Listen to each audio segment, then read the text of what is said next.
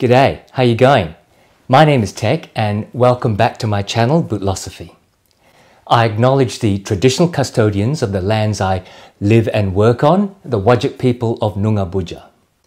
Today I'm going to look at these Grantstone diesel boots in Horween's Tan Essex leather after over 12 months of not frequent but regular wear.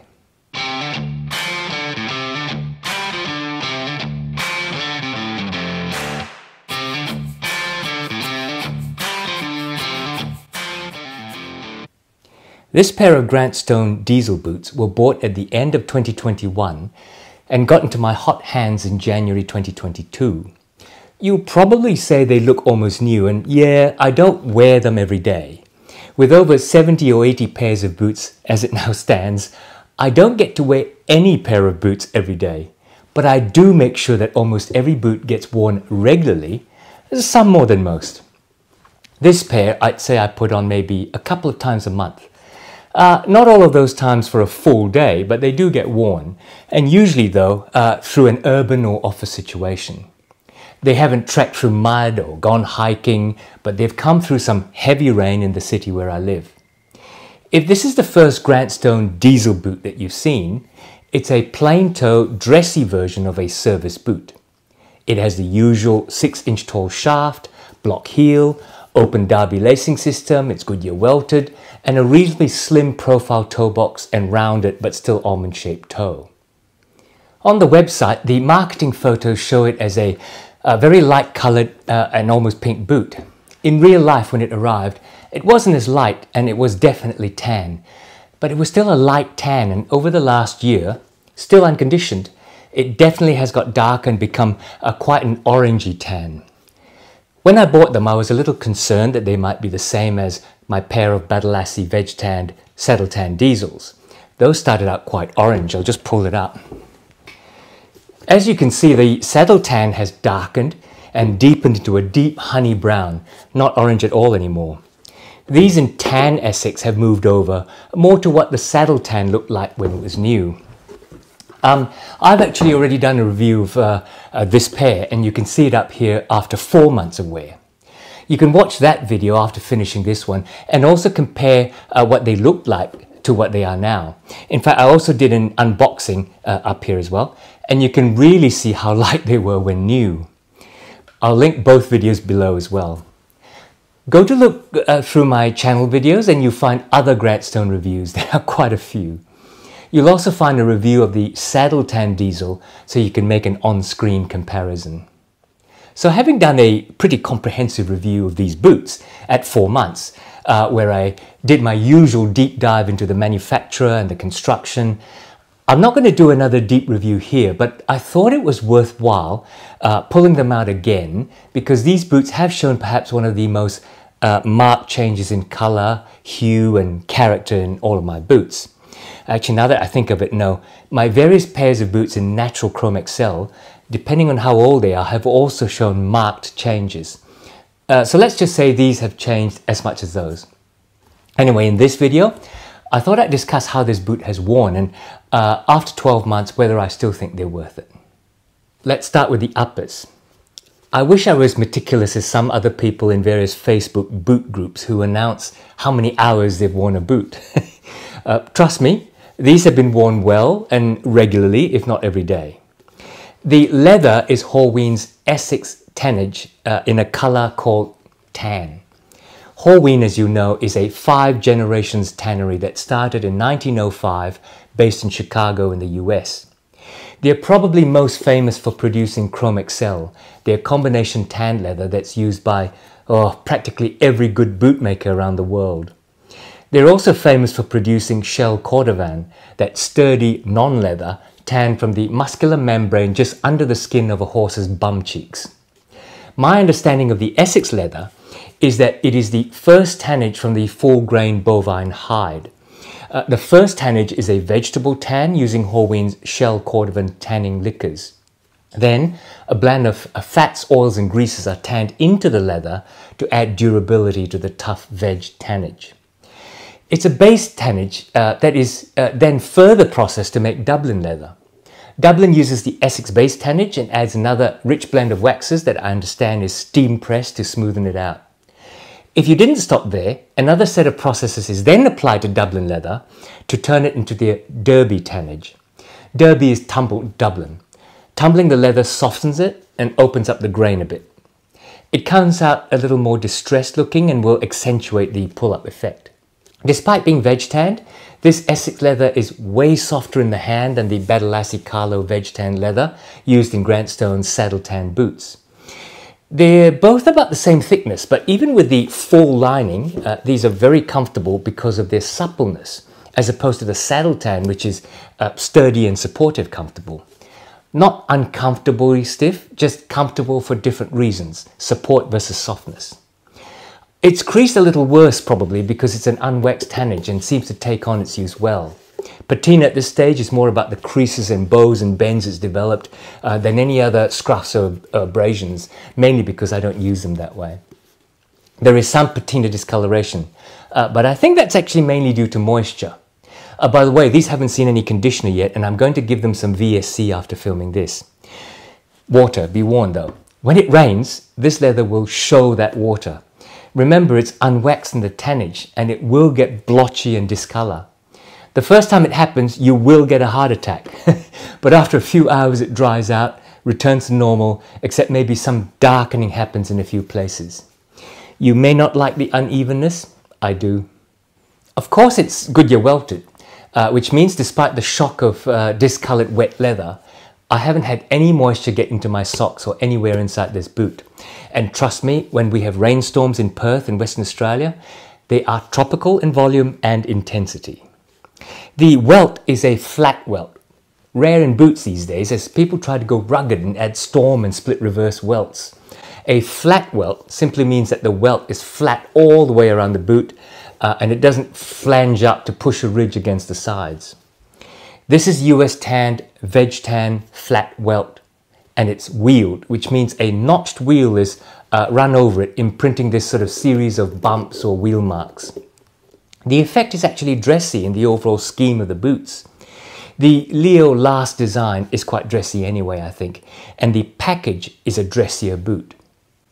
There is an American veg tan midsole, not super thick, 4 or 5 millimeters thick, and the outsole is a rubber compound studded sole. As you can see, it's Grant Stone's version of UK-made day-night studded soles. It has a series of mini studs set inside little wells. The idea is that the studs give grip and the surrounding well allows mud and dirt to fall away and not aggregate. I find the grip pretty good on urban surfaces like cement paving, tarmac, lawn, carpet, lino, timber floors, even in the wet. I think slightly better than day-night because it's slightly softer. I'll talk about comfort later.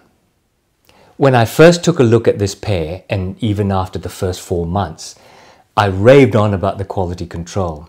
Yeah, made in China, but I think most of us have got over the fact that quality is not geography, and any remaining objections you have to where it's made are about disagreement with all that other stuff. But even so, I have very few pairs of boots that rival the quality control of Grant Stone boots. After 12 months, nothing has come loose, nothing's fallen off, delaminated, got chipped. The stitching is still pretty darn good. The stitching on the uppers, the stitching on the Goodyear welt, not just good, pretty darn perfect. Not only no loose stitching, no frays from wear, perfect stitch density. The glues used are good. In some of my boots, there's been either some evidence of layer separation, even at the beginning when they were new, even if they haven't progressed since. Or there's been an increasing layer separation evident in the block heels, for example, as I wear them. In these, nothing, no movement. Everything that should be stuck together is still stuck together pretty firmly. Hardware, no problem. No shifting of eyelets or danger of popping speed hooks. The backing on the eyelets and speed hooks have proved themselves. In leather this supple and light coloured, if they scratch, you'll see scratches and marks on the tongues. In these, no scratches. In my earlier review, I've already dealt with sizing of these, so please don't ask me what size you should take in the comments below. Just go and check out that 4-month review. Anyway, that'll help the YouTube algorithm for me, and while you're at it, don't forget to click on like and on subscribe. But I will talk about comfort here though. An update on how comfortable these are now would be useful, I think. So comfort is a factor of sizing it right, the last, the leather, and what's under your feet. Grant Stone's Leo last is a very comfortable last for me. It's not particularly narrower at the heel like some Parkhurst and Alden combination lasts, but it is based on the founder's father's experience with dress and orthopedic lasts. So it does grip the heel and waist well, and then it broadens out at the ball of the feet before it curves into a generous almond-shaped toe box. If you drew an outline around my feet, Parkhurst 602 and this Leo last would fit right onto that drawing. As for what's under your feet, this has a veg tan leather insole, cork layer filler, a steel shank, as well as what you can see on the outside. I mentioned earlier that the midsole wasn't particularly thick, but with the combination of veg tan leather insole, generous cork, and the nearly 5mm thick rubber outsole, this has a lot of shock absorption, whether to cushion your walking stride, running for the bus, or just standing all day. I have different experiences in all of my Grant Stone boots.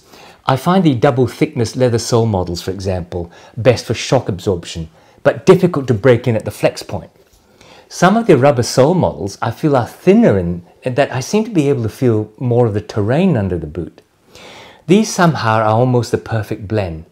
They cushion impact, yet flexible. They allow you to be conscious of a secure footfall. The supple uppers I've already dealt with, but I have to mention the soft glove lining. Yeah, sometimes it does get hot, but the difference between these and unlined Dublin leathers that I have in, say, Parkhurst and Oak Street trench boots, that's chalk and cheese. So after 12 months, still scoring at least 9 out of 10 for comfort all round. What about looks? What do I think of the aesthetics after 12 months wear? Now, I think the Diesel is a really stylish boot. It's sleeker and dressier than most other makes that don't straight out make dressy boots like, say, Carmina and some Alden models. In the silhouette, it's pretty attractive. And on this eye-popping orange tan, and I always get compliments from people passing on the street. I really do. The fact that it has some evidence of patina only improves on that, I think. If there's anything I could be critical about, it arrived a little shiny out of the box. I think Grant Stone applies a little wax on their final inspection before they ship their boots out. If they do, I wish they wouldn't on this model because it does apply a little sheen to what I think should be a more matte leather. The sheen is only just beginning to wear off now. I expect when I condition it for the first time with Venetian shoe cream, which is my intention, it will shine up again. And if it does, I'm also going to apply a little dubbin wax on it to improve waterproofness, to seal it a bit, and maybe to damp it down in sheen.